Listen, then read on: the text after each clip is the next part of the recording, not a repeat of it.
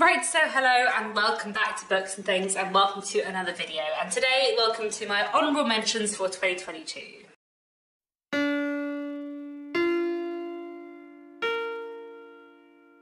So I read so many fantastic books in 2022 that a favourites of the year video was simply not enough. So I have already posted a video of my favourite 21 books of 2022, but I have 25 other books that I want to tell you about today, which are also like fantastic 5-star reads that I really loved reading in 2022. I read a lot of fantastic books.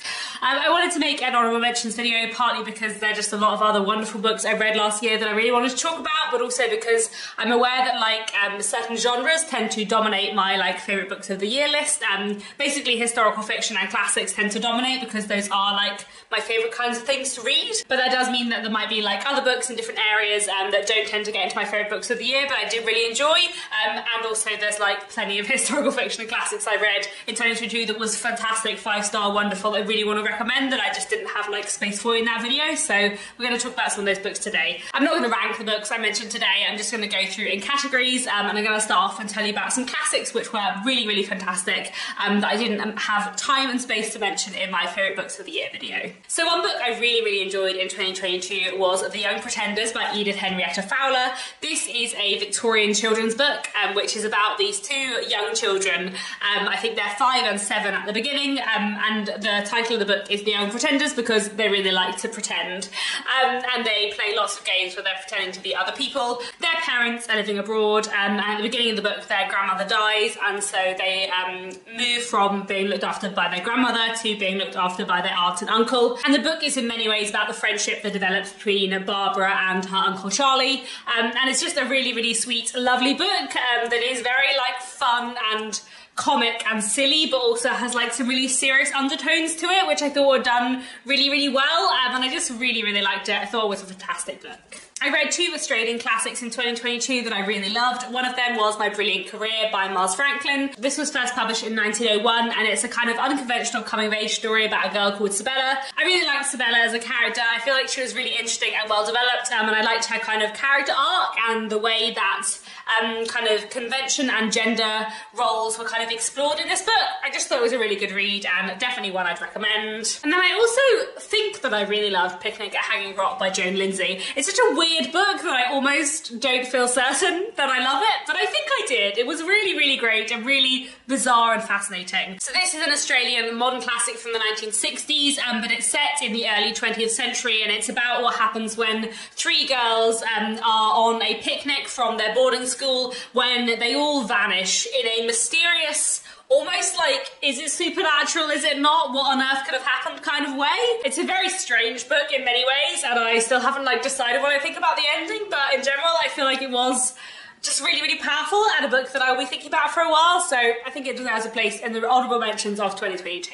Another classic I loved in 2022 was Half a Lifelong Romance by Eileen Chang. This is a Chinese classic from the 1930s, and it's kind of about the sort of complicated, doomed relationship between 2 young people who meet while working at a factory. They fall in love, but social circumstances and family circumstances kind of keep them apart, and things kind of go on from there. It's not a happy book by any means. It kind of reminded me of Thomas Hardy, actually, in terms of the sort of plot structure and the tone of it, but I thought this was really fantastic. It was such a powerful, emotional novel, and really impactful, so I would really recommend Half a Lifelong Romance, and I definitely want to read more by Eileen Chang in the future. I read several Agatha Christie books in 2022, and I think my favourite one was probably Why Didn't They Ask Evans. This is one of her standalone mysteries. It begins with a young man coming across a body of a man who seems like he has fallen off a cliff, but maybe he was pushed, and everything kind of goes on from there. I think it's a really good mystery. The kind of dynamic between the 2 main characters who are kind of solving the mystery together was really fun, and I just really enjoyed it. I thought it was a great mystery with lots of twists and turns,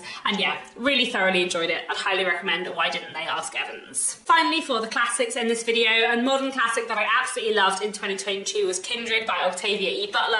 This is a fantastic book which was published in the 80s and is set partly in the 70s and partly in 1815. We're following a woman called Dana who is living her life in the USA in the 1970s when suddenly she is pulled backwards in time by some strange force back to 1815, where because she is a black woman, she is assumed to be a slave, and she seems to have to continually save the life of this little white boy who is in danger and has some link to Dana, and everything kind of goes on from there. This is a really, really fantastic book, one I'd highly recommend. I feel like one of the things that surprised me about this book was that it's kind of a thriller. Like, it's so fast-paced, which is fantastic, and it's just really, really hard to put down. And I feel like the way Octavia E. Butler manages to like balance that really, really fast-paced plotting and tension with really, really deep, complicated, nuanced explorations of really difficult themes is just fantastic and incredibly powerful. I really, really recommend Kindred. I think it's fantastic, and yeah, what a book. Would highly, highly recommend it. Moving away from the classics to contemporary novels, I have quite a few I want to mention, and we'll start off with a few historical fiction books. So one book that I read in 2022, which I loved, was The Trouble with Goats and Sheep by Joanna Cannon. This is a fantastic book set in 1970s England over one very hot summer, and it's basically about two young girls who are trying to solve the mysteries of their street.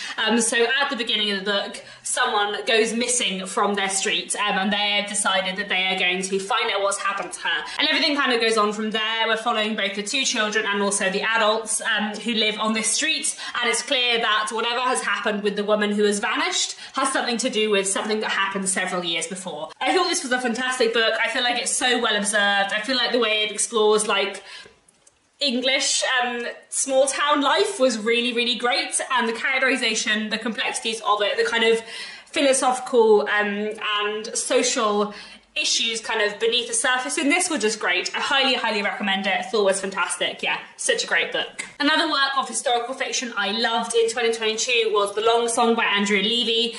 This is a fantastic book which is set in the 19th century in Jamaica, so it spans several different years.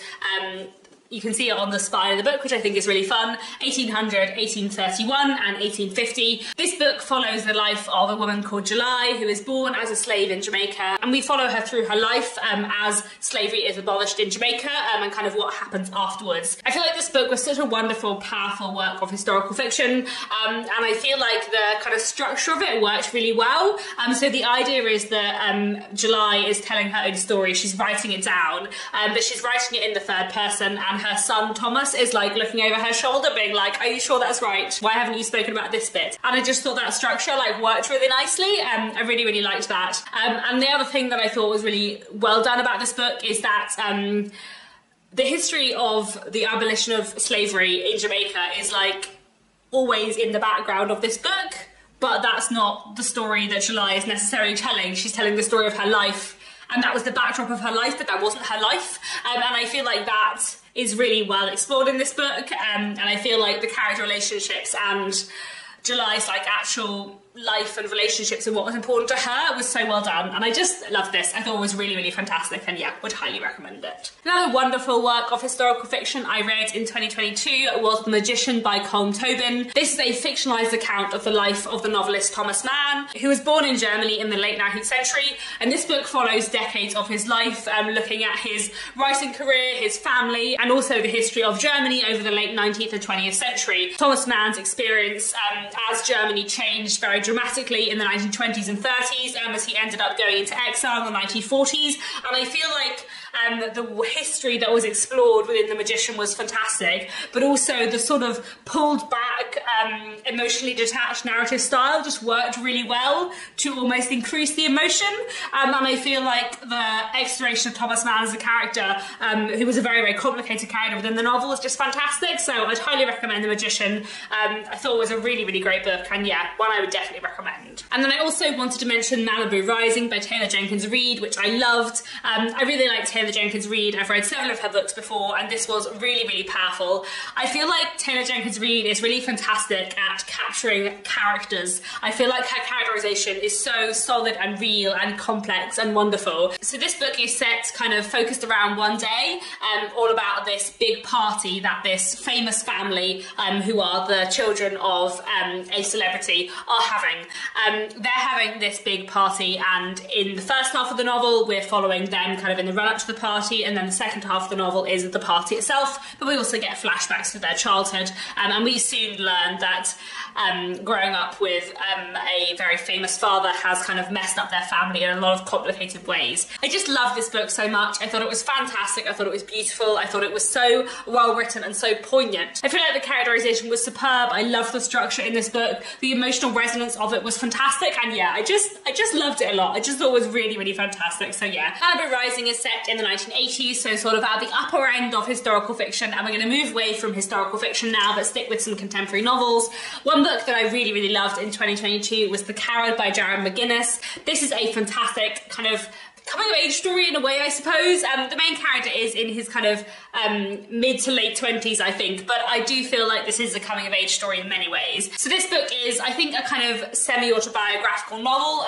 Certainly it says in the front of the book, the first page has this picture and says, the distance between fiction and memoir is measured in self-delusions. And the main character in the book is called Jared. So I feel like the main character is loosely based on the author, whether or not he is actually the author, I don't know. So this book follows what happens when the main character, Jared, is in a car accident, which means that he is left needing to use a wheelchair. He's not able to live on his own immediately, so he moves back in with his dad, who he hasn't spoken to for 10 years.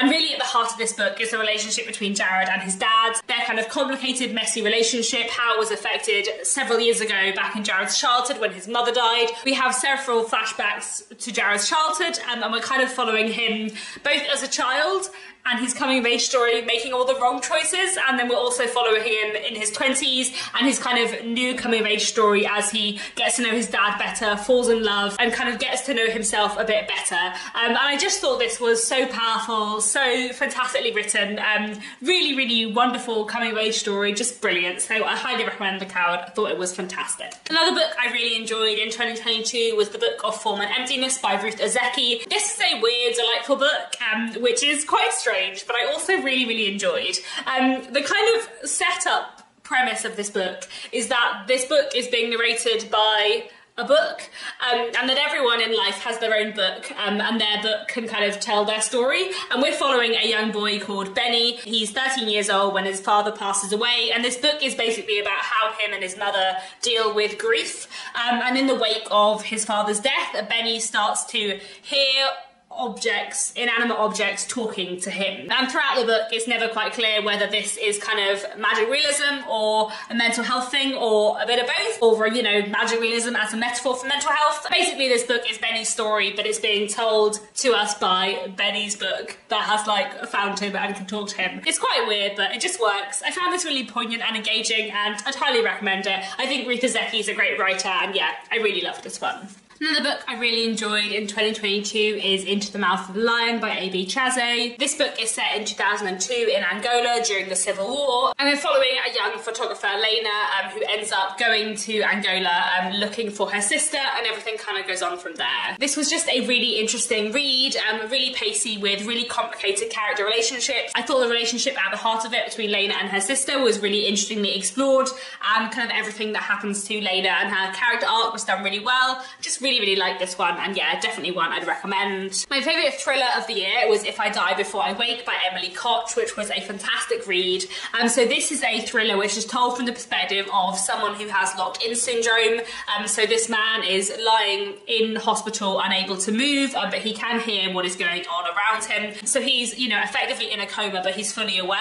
And as the book goes on, it becomes clear that the accident that has left him in this coma may not have been an accident at all, but may have been an attempted murder. And basically we're following our main character as all the people move around him, and he begins to piece together what might have actually happened, and work out exactly what the situation is by listening to everyone around him who are talking kind of around his bed in hospital. I feel like the very setup of that is just so interesting, and it's done so well. It's so fantastic, and this book is both like really moving and powerful, but also really pacey and interesting and engaging. It's just a fantastic thriller, really great book, and yeah, one I would highly recommend. My favourite rom-com of the year was probably 12 Days in May by Neve Hagen, which is a fantastic rom-com set around the Cannes Film Festival about two people, Lizzie and Callum, who haven't seen each other for 12 years when they meet again.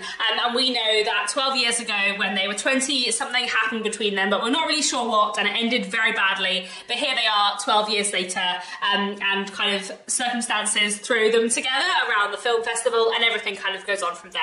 I feel like Neve Hagen does a fantastic job of balancing the kind of comedy and the romantic stuff with exploring complicated issues to do with kind of self-doubt and confidence, and I feel like those things were just done so well. It was such a fantastic read, really just lovely and a joy in every way, and one I would highly, highly recommend. Moving away from novels, I read some really standout short stories and short story collections in 2022. So one I wanted to mention is The Machine Stops by Ian Forster, so a classic short story.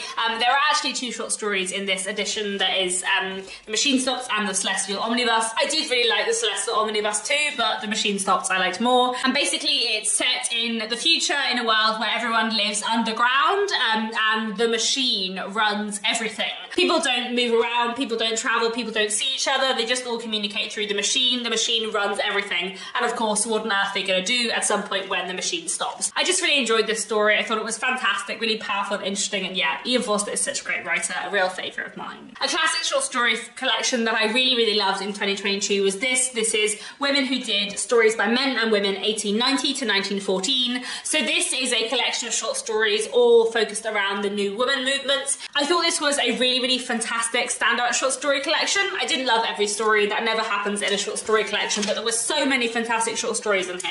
I think a few specific highlights for me would be The Yellow Drawing Room by Mona Caird, The Yellow Wallpaper by Charlotte Perkins Gilman, Everything by Kate Chopin in here, which was great, An Imaginative Woman by Thomas Hardy, which was fantastic, Virgin Soul by George Edgerton. There were just so many great stories in here, and yeah, I'd highly recommend it as a collection. Back in April, I read The Ladies of Grace Adieu by Susanna Clarke, which was a wonderful short story collection.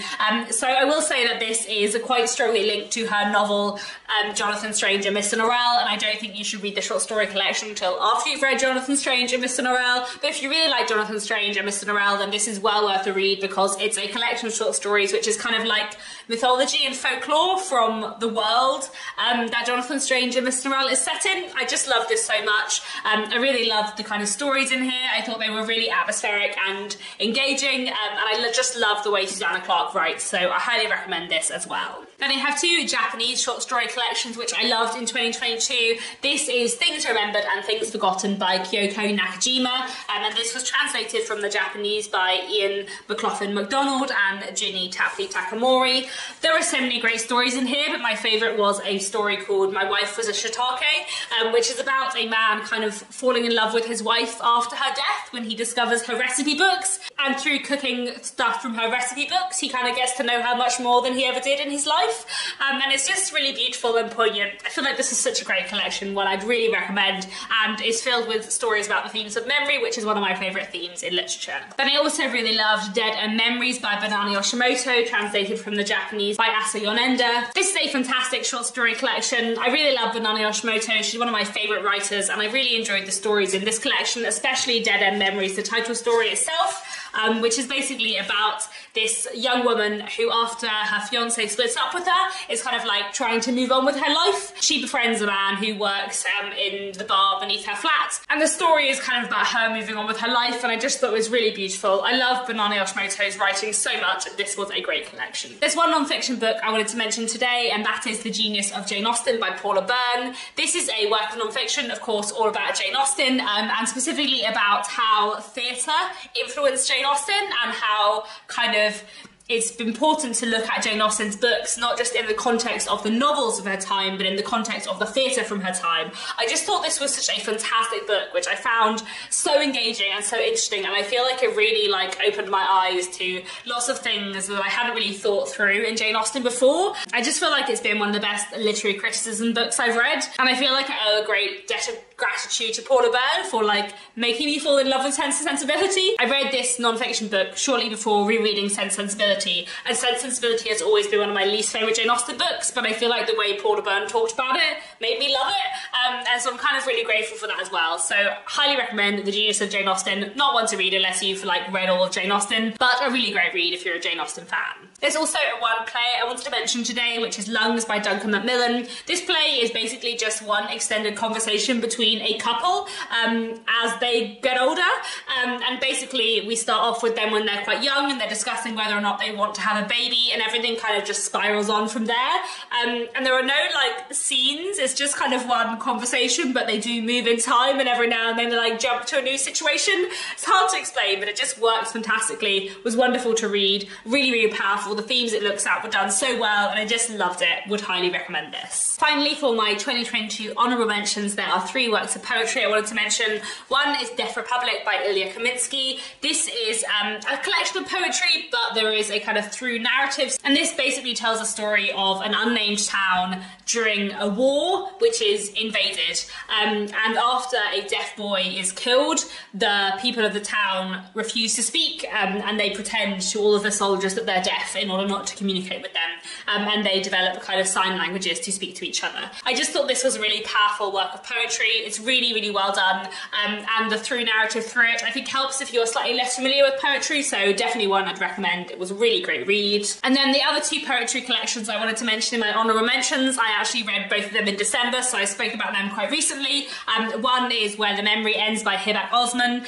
This is a really, really beautiful lyrical poetry collection which looks at themes of memory and belonging and identity. I just loved this. I thought it was so well written and powerful and poignant, and just a really fantastic read. And then my final honourable mention for 2022 is Oak by Catherine Towers, which again, actually a bit like Deaf Republic, is kind of somewhere between a collection of poetry and a long poem, and this is just a poem or a collection of poetry which is all about the life of an oak tree, kind of from its beginnings to its end, and I just really liked it. I thought it was really beautiful and powerful, and definitely one I'd recommend. So there we have it. Those are all the books I wanted to mention today, my 2022 honourable mentions. I loved all of these books a lot. I feel like I would have liked to include all of them in my 2022 favourite books of the year video, but then it would have been even longer than it was, and it was already pretty long, wasn't it? But I really, really highly recommend all these books. I think they're fantastic. Do please let me know down in the comments if you've read any of these books and what you thought of them. Let me know what books you really loved in 2022.